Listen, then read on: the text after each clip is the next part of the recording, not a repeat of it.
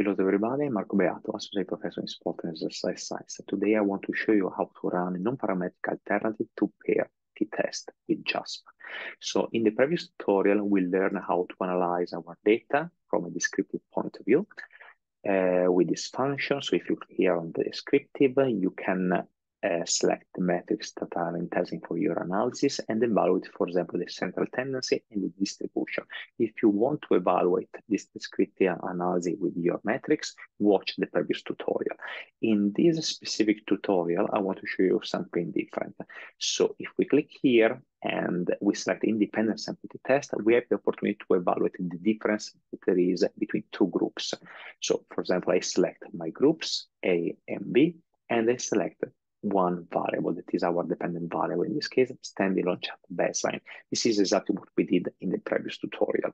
And in our previous tutorial, we evaluated the difference, confidence interval, lower and upper, the effect size. We evaluate also the descriptive analysis of our groups, group A and group B. As you can see, you have the mean and the standard deviation of both groups here. But the most important thing is that if you check the assumption normality and the assumption equality, both these tests show that the assumptions are confirmed. So the right test in this specific case is a student's t-test. It is a parametric analysis.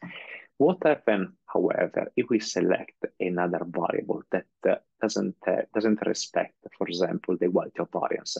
So I select counter-mergent baseline. I click here, I select a group, and I move this group variable here.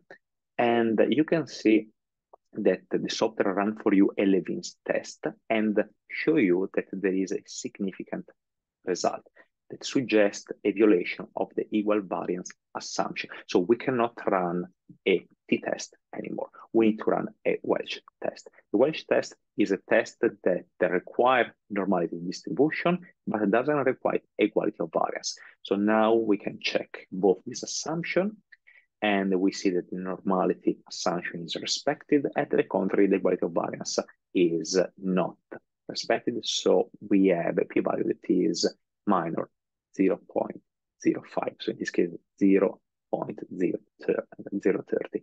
So we cannot run, as I said, a student test, but we need to run a Welch test.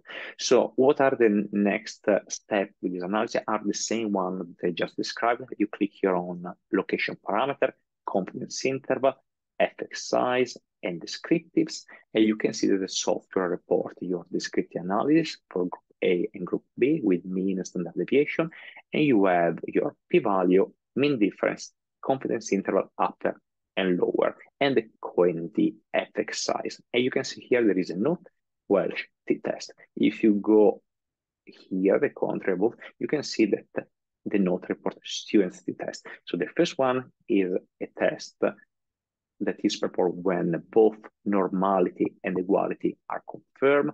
The second test, Welch t-test, is performed when we have a normality distribution, but we don't have equality of variance. Now I want to show you also a third option that we have when we run an independent sample t-test. We suppose that both the assumption or normality and the equality of variance are rejected. It's not exactly the case with our database, but as an exercise, we can run this test anyway. So we click here on independent sample t-test. We suppose that our counter-mergent post is non-normally distributed, and also the assumption of equality of variance is rejected. And we run, instead of the student's t-test or the Welch test, we run a Mann-Whitney test. So this is the test to run when both assumptions are rejected. So if we click here on location parameter, confidence interval, effect size, and descriptive analysis, you can see that we have our group A and B with the mean and standard deviation as we have seen in the previous cases. But when we watch the tables related to the Mann-Whitney U test, you will see that you have a Nagel-Lerman estimate instead of a mean difference. and you will have the lower and upper confidence interval, but for the Hodge-Lemma estimate.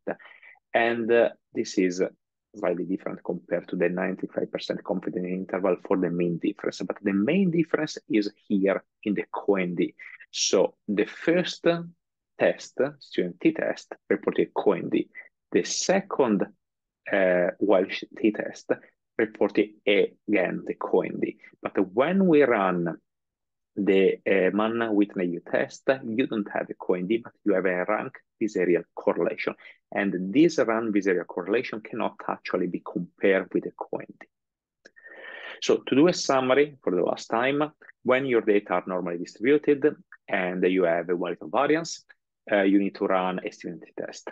When you have data that are normally distributed, but when you run the Levin test, you have a significant result, you need to run a Welch t-test.